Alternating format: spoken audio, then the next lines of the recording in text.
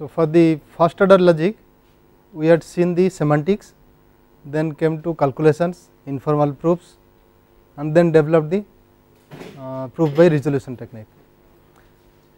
Then next in the sequel should be our axiomatic system, and the axiomatic system we will call it as FC, first order calculus, and this will be an extension of the propositional calculus we already had. So, that means the 3 axioms and the inference rule MP will be kept as they are, and we have to add certain more things because of the quantifiers.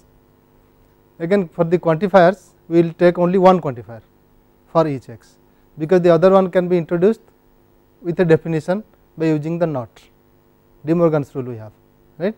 So, like if you have there is x, you can introduce it as a definition with not for each x not x, fine. Just the way we have introduced the connectives by definitions, the same way we can go for the quantifiers. So, but we have to take care of the special predicate, equality predicate, that might give you some axioms or inference rules, something we have to introduce there. So, these are the extra things we need for FC. So, let us start with FC. So, again our axioms will be axiom schemes. So, we are not using there exists symbol. So, that means we have the alphabet, we will have only these symbols for each, and then not and implies, okay. These two are the connectives and this is only the quantifier, and then we will also use the equality predicates, okay. All the other things like predicates, terms, variables, they are as they are, only restriction will be up to this, okay. This along with predicates, function symbols and so on.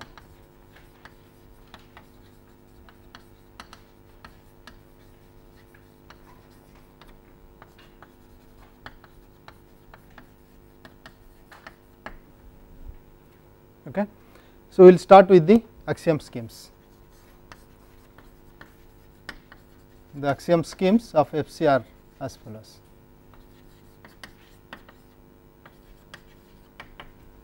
So, here we will be using x as a variable, then we have ST for terms and x, y, z for formulas. So, with this we will have the axioms. First one will be our earlier axiom for PC. So, that will be x implies y implies x, okay. Next A2 is the distribution of implication, which is x implies y implies z implies x implies y implies x implies z, just like your PC.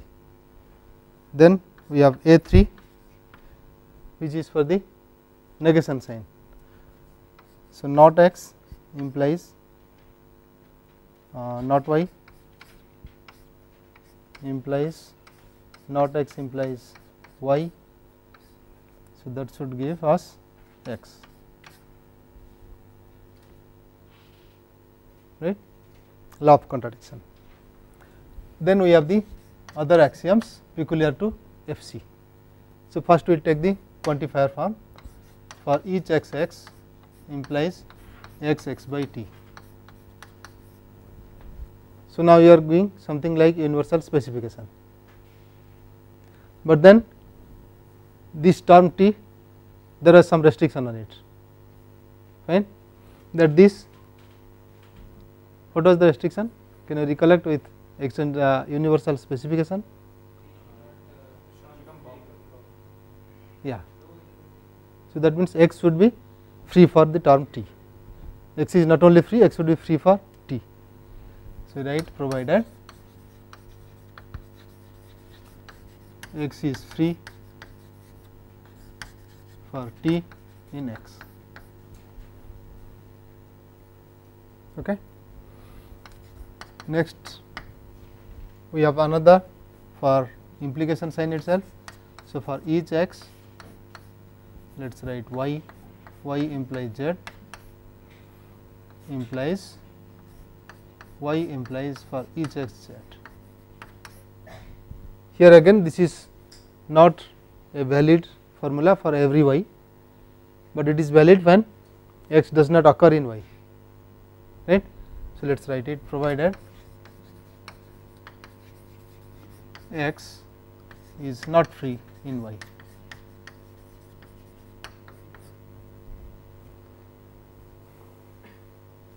Okay.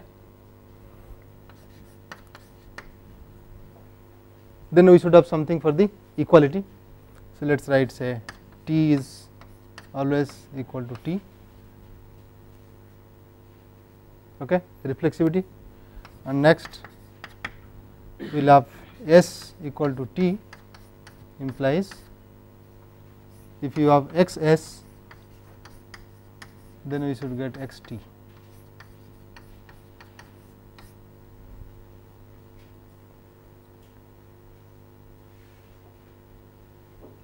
Fine. So, substitutivity is remaining in the formulas, that is what we wanted. I think that should do. Then we will have the inference rules of FC. So, as earlier we will take modus ponens which says x, x implies y, therefore y, and then universal generalization, that is from x you can conclude for each x x, but there is again a problem, always you cannot infer from p x, you cannot say for each x p x, right, it will allow something wrong. So, what should we have is x should not be free in the premises, right. So, in fact, when you come across the proofs, if it is not occurring at all in any premise, that might be a bigger constraint. What we need exactly is till now whatever premise has been used, x is not free there, then there is no problem, right. So, we will just write provided x is not free in any premise used thus far.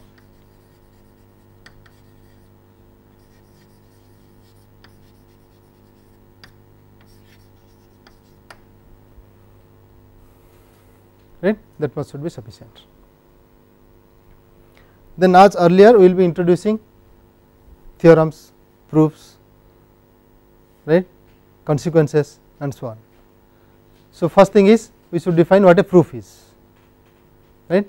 So, as earlier a proof will be a sequence of a finite sequence of formulas, okay, where each of the formulas occurring in that sequence should be either an axiom or it follows from earlier formulas by application of inference rules, right. So, for MP when you apply you need two such formulas, earlier two formulas, when you apply UG you will need only one formula, right. So, it should follow from that. So, follow from means whatever is in the denominator, numerator must be there in the proof already, denominator should be, we will be telling that it is derived from that or it follows from that. That is what a proof is. Next we should define what a theorem is.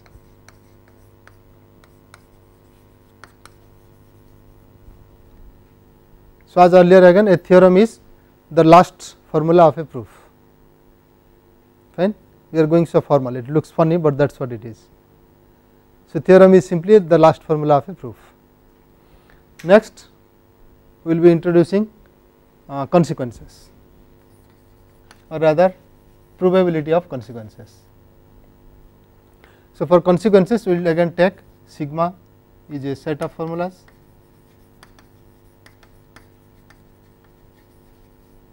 and x is a formula. So, we will write sigma entails x in FC now. So, this FC often we will omit once we know that we are working in FC. So, sigma entails x if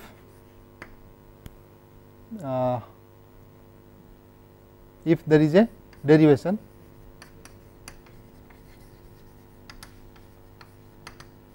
of x using formulas from sigma.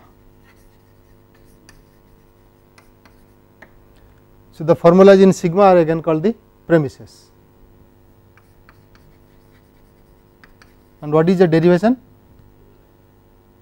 Just like your proof, you will be having a derivation. So, again derivation is a finite sequence of formulas, where each formula is either an axiom or it is a premise, it is a formula from sigma, or it is derived from earlier formulas, right.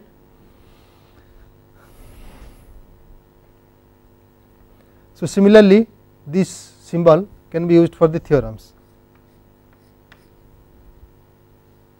right. So, without anything on the left side, which means now a derivation is a proof without any premise, it allows that, right.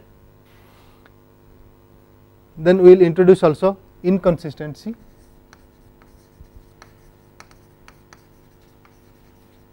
We will say that sigma is inconsistent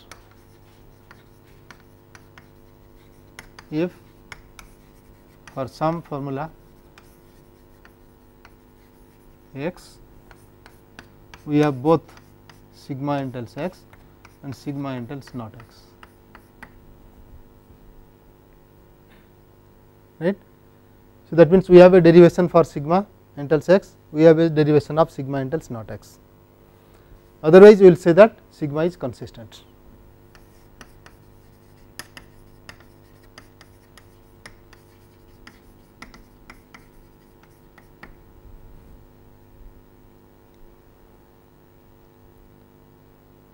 Fine. So, here really inconsistency is nicely defined, consistency is not, because consistency says that it cannot be derived. Whatever x you choose, either x cannot be derived from sigma, not x also cannot be derived, or one of them can be derived, the other cannot. It is difficult to show, right, but inconsistency maybe we can show it. You can demonstrate it by having two derivations, one for sigma entails x, one for sigma entails not x. Okay. So, we will see some examples how the proofs go there.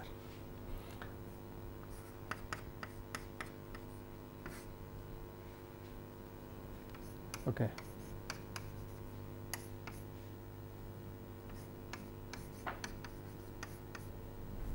Now, this is a familiar theorem. Yes, the first theorem in PC we proved was this, P implies P. So, you can use the same proof exactly here also, that will prove for each x x implies for each x x, right. But here with quantifier axioms and quantifier rules, we can have a different proof also. So, let us try that how it goes. Okay.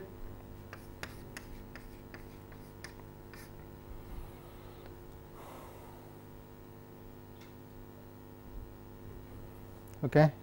First is, we may say for each x x implies x,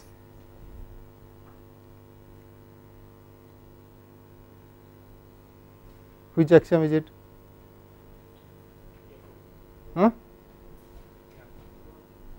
See, provided x is free for t in x, so I can take t equal to x itself. So, x is free for x in x. Now, then this becomes x itself, there is no change, x is substituted by x. So, it is simply F4.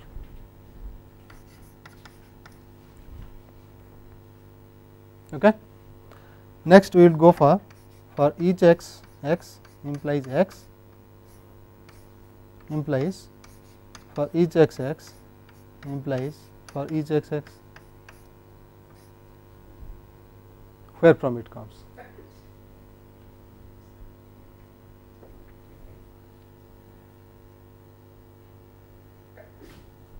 Just check it. Say y is your x,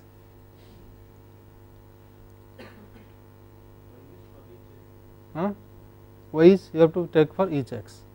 So, what we need is this is suppose I take for each x, this is x, then I would get for each x here, for each x z here, right. Condition is x is not free in y.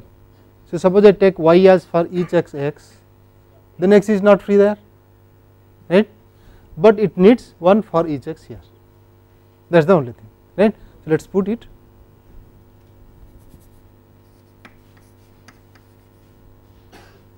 Fine, now it is alright. So, this is A5. Okay. Next we want this one, so that we can apply MP, and this can follow from this by UG, because there is no premise used. So, it says the restriction on UG is that the variable x should not have been free in any premise used till now. No premise has been used, right. So, it can always be used. So, third line we may say for each x, for each x implies x, this comes from 1 by UG.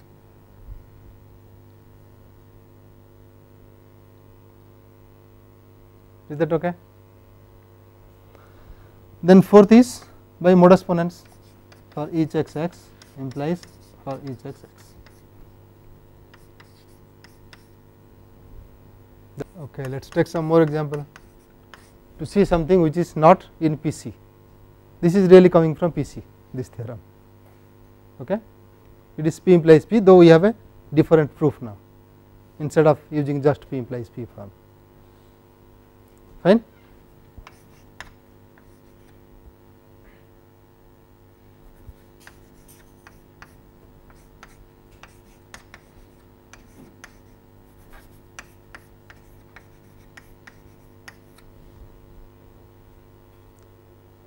So, this is your familiar rule of renaming.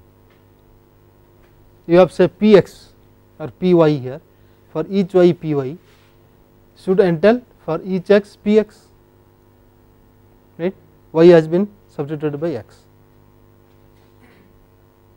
Fine. Yeah. So, what is the condition?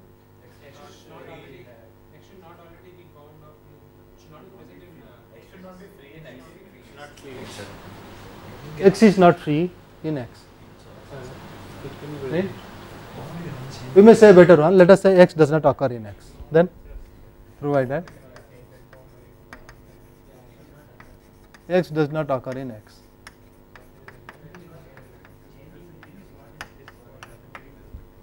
Suppose this is given,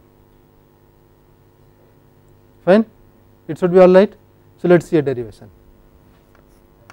So, again we will not be fussy about writing derivation or a proof, we will just write proof, we may write a derivation.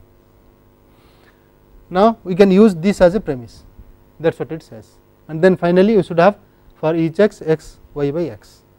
So, let us write that as a premise first. Now,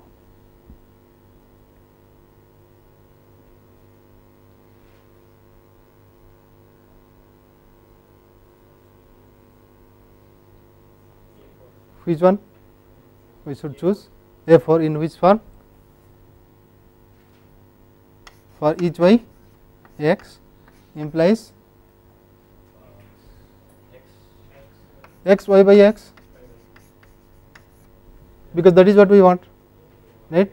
So, x is your term t now, which satisfies the condition required there. The variable y should not be free, should be free for x, right. It is free for x because x does not occur at all. Fine. So, this is your A4. Then you have modus ponens, which is x y by x, then UG, that is the natural thing.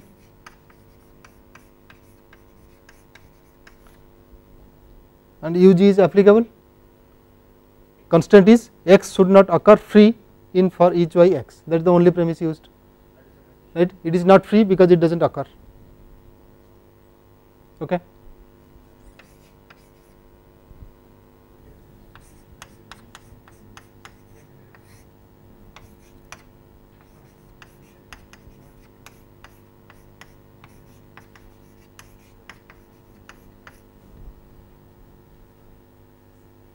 you can interchange the quantifiers. Okay. This should be easy to go. All that you need, get x and then go on generalizing, right. So, we start with our premise for each x for each y x. Second, we go for each x for each y x implies for each y x, x is substituted by x, that is all, right. So, this is allowed by A4. Okay. Next, we conclude for each y x by modus ponens. Next again for each y x implies x, A4. Next modus ponens. Now, we slowly generalize.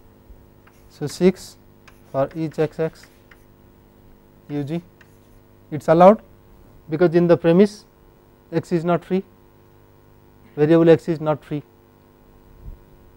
that is the only premise we have used.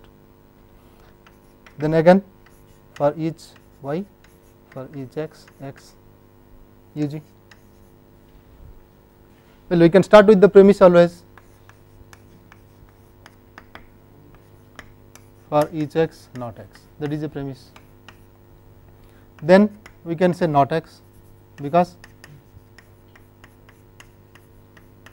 this is an axiom, yeah, A4.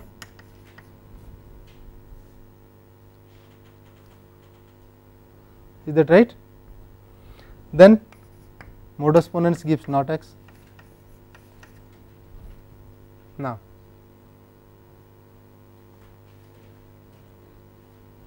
from not x we want to infer not for each x x. No axiom says that, right, no inference rule is there, fine, but we can always infer from for each x x x. Can you see some relation between this? See, you have not x, you want to infer from this not for each x not x. No, it is not for each x x. You want to infer this, right. So, look at the other side. Can you infer this for, yeah, by A4? This is really A4 and MP, fine. Now, what is the relation between this and this? So, this implies this implies this. Contraposition, we can always use PC theorems because it is an extension, right. If you do not want to use the theorem, you have to duplicate its proof, that is all, fine. So, let us use PC theorem, which is contraposition. Now, with contraposition, which one we want? For each x x implies x, this is an axiom. Okay. Next, we say for each x x implies x implies not x implies not for each x x. Okay. This is contraposition, we will just write as theorem, it is already proved in PC, right. We have already proved it as a theorem. If you want to find what is the name, you say contraposition.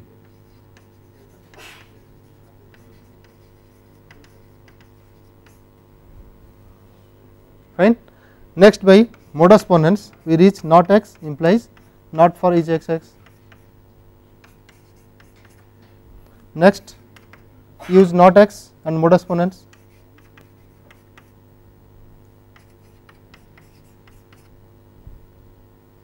Okay. So, I am not writing again 6, it is the previous line. So, only remote line I am writing as 3. So, 3 6 modus ponens gives not for each x x. Now, let us take one more example.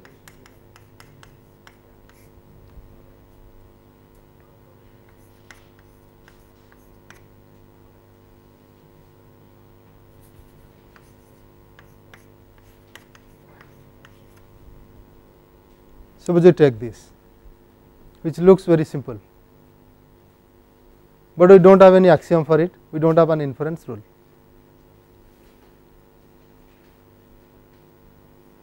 Okay. Symmetry of the equality relation.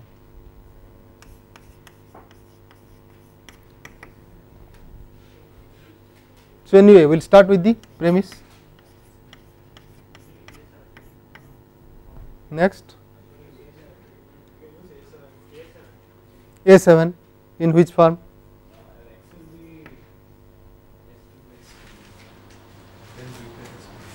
Well, again A7, if you look along with MP, see, it will be easier to think about the consequences. That is why you think always with MP instead of the axioms. Suppose A7, A7 I can think of this as a consequence this way. Okay. If I have already S equal to T, I have already X of S, then I can infer X of T. Intuitively that is what A7 says. Okay. Now, by application of MP twice. Okay. Now, we want to find out that T equal to S is inferred. So, our X T should be T equal to S, right. So, X should be equal to S equal to S,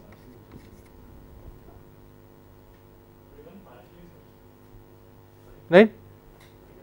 But if you say, see, there is a problem, writing in this form giving the problem. If you write in the correct axiom form, it should not. Suppose I write this as X X by S, and this is X X by T, right. So, now you can think of X as X equal to S, fine. So, the axiom way we are writing X X by S is not exactly X of S, because you cannot substitute S by T directly, you have to substitute by a variable, and that gives also freedom, you can substitute partially, right. Is that okay? So, we start with our X as or rather axiom 7 in the form S equal to S, S equal to T implies X equal to S implies X equal to T, right. This is the axiom we want.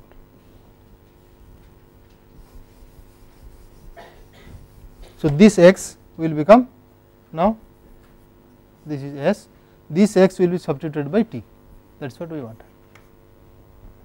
Is it right?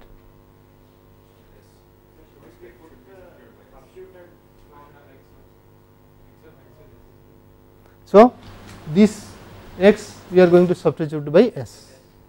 So, we start with this form of the axiom.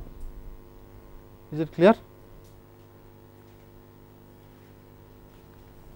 So, to give a comment, to make it readable, you may say A7 X equal to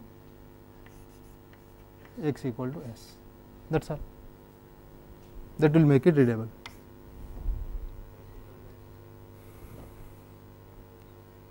Right. Okay. So, next we go for modus ponens.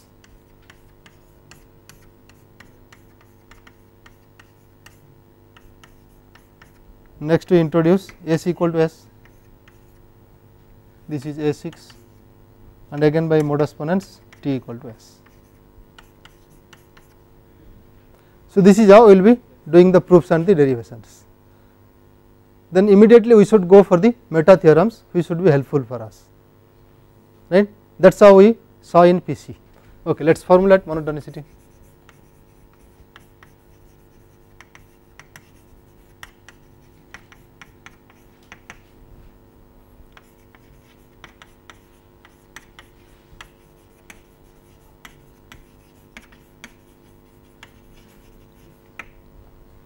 So, we start with two sets of formulas, one of them is a subset of the other, and then we have another formula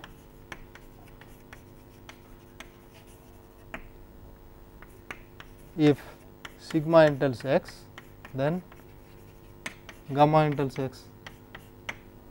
Also we had another form, if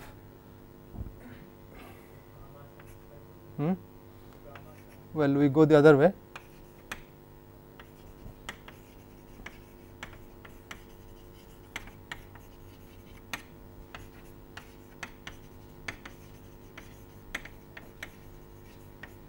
right, or you can write it as if gamma is consistent then sigma is consistent, fine, but we will be proving this,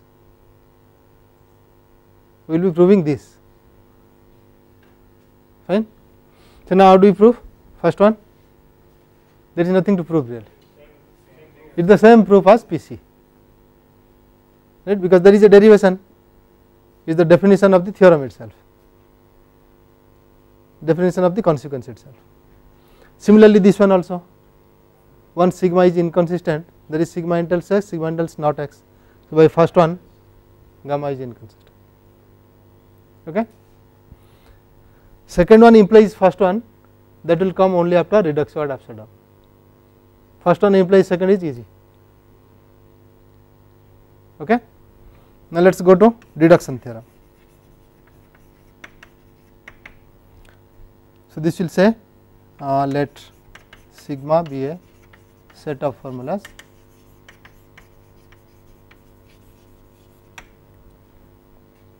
then you need two formulas at least, x y formulas,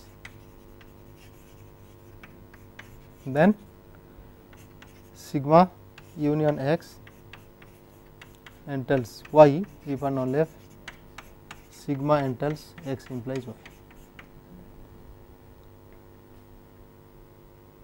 okay. So one part of this should be easy, just an application of MP. Suppose sigma entails x implies y, right, then there is a proof of it. So take that proof, say call it P1, it starts as 1 something and some m which gives x implies y. So all the premises are used in sigma only, fine. Next you introduce x which is a premise, okay. So now you have used premises from sigma union x, and then m plus 2 is y by modus ponens, that is all. So this says sigma union x entails y, just an application of MP. So that means sigma entails x implies y gives sigma union x entails y, the other part we have to show now, assuming sigma union x entails y, so that sigma entails x implies y. So if you remember we had done the proof by induction, right, the same method will be used here again, but then why repeat? There is something extra here, right. So let us see that. Say we proceed with our assumption sigma union x entails y. Our aim is to show that sigma entails x implies y, right. Now since sigma union x entails y, what could be this y? Things, y is an axiom, second is y belongs to sigma, third is y equal to x, so it belongs to sigma union x, right, fine. Anything else? Anything else? How can this come? That is what our problem.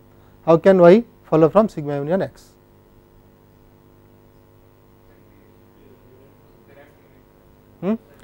So there is a proof of y, that is what it says, right. So let us take one simpler case, say there is a proof of sigma entails y, x has never been used. First let us take that case, some way it has been derived where x has never been used, right. So, next case we will take x has been used in the proof, right. So, x has been used in the proof.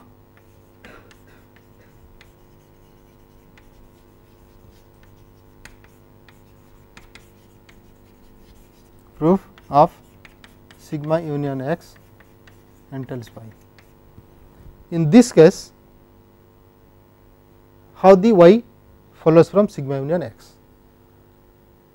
So, y can follow because of all these things anyway, we are not using that, it can follow by application of some inference rule, right. So, it can follow by an application of MP or it follows by an application of UG, right. So, and MP has been used.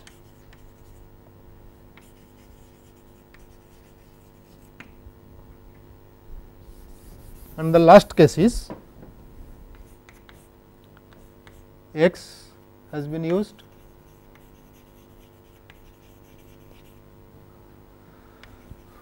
in the proof of sigma union x entails y and UG has been used.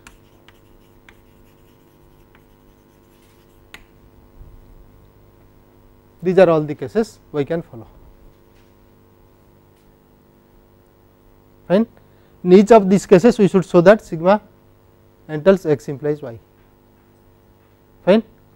Now, let us see first case A, y is an axiom. Then how do you say sigma entails x implies y?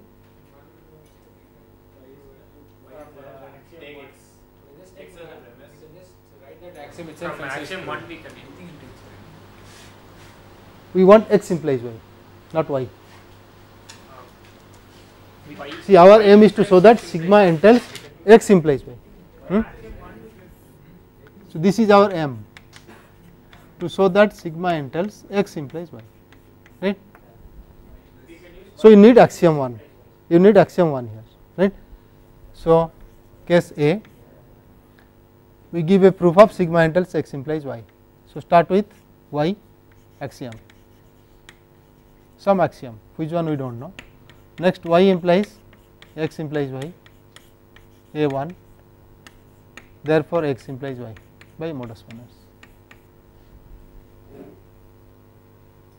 Okay. So, this is a proof of sigma entails x implies y. Even sigma has not been used, so it does not matter, not that everything has to be used. Next case B, y belongs to sigma, same proof, instead of axiom, if it is B, you will be writing here premise for B, everything else remains as it is, right. For A you proceed like this, for B instead of axiom you write P, it is a premise.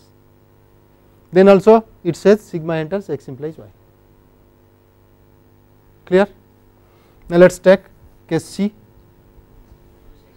y equal to x, x implies x is a theorem, right.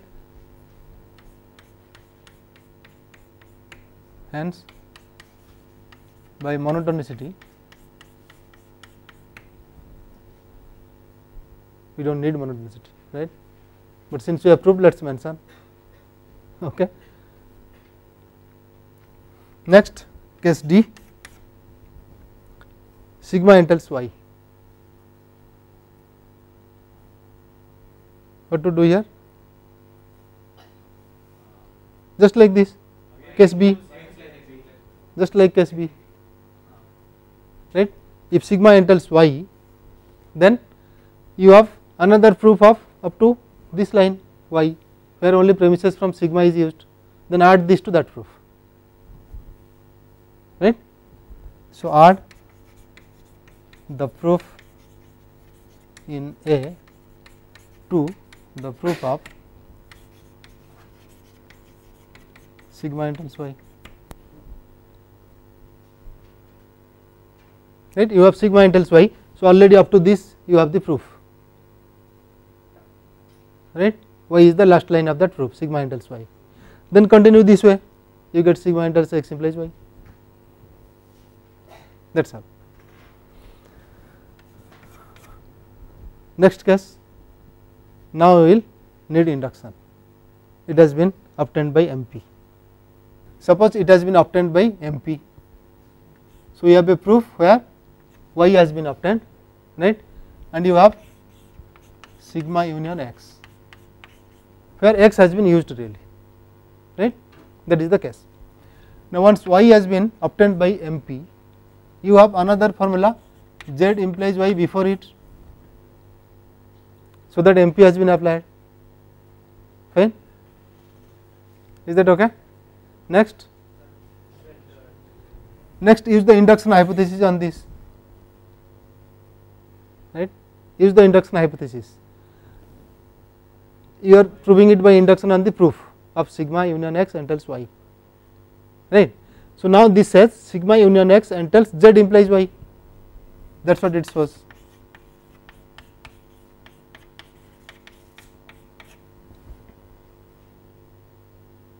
Okay. Then by induction hypothesis you have sigma entails x implies z implies y.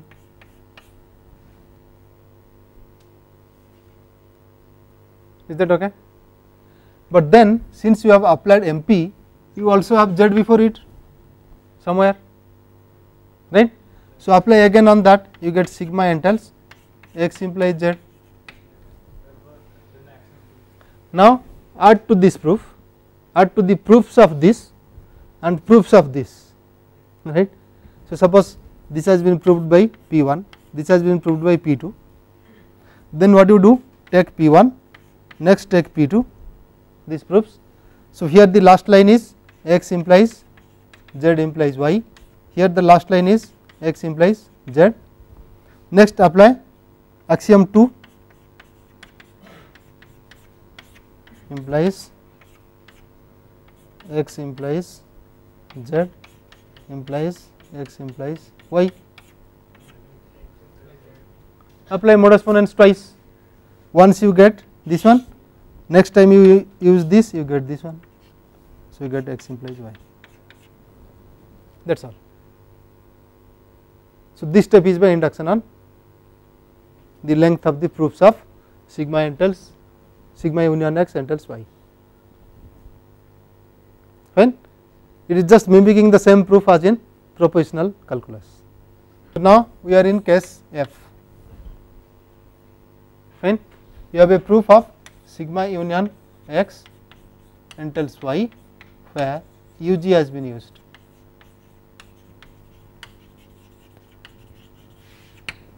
Again the proof will be by induction, right. So, you have a proof where you have obtained y by universal generalization. So, that means y must be in the form for each x some z some x, right, because UG has been used. So, then you have z somewhere here on which you have applied, and this x is not free in x in all the premises, but x has been used, right. So, it is not free in x, all these information are there, okay. X is used somewhere and it is not free in x, fine. Now, what do we do? Apply induction hypothesis. So, then you get sigma entails z with x, right. So, we have sigma entails x implies z.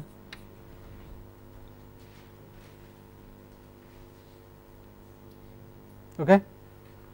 Now, sigma entails x implies z. So, from this by UG you get x implies z with for each x.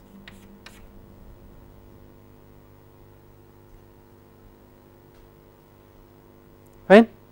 All that we need is x should not be free in the premises and x is not free in the premises, it is not free in the x nowhere else, right.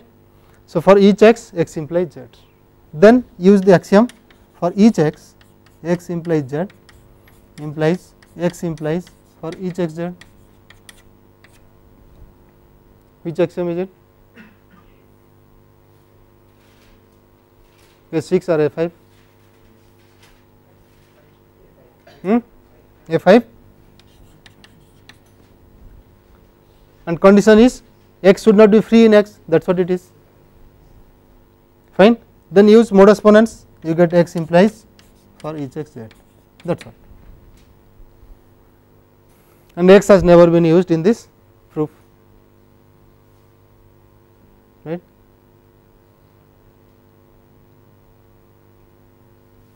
Okay. So, that is the end of the proof of deduction theorem. We will slowly go to other meta theorems.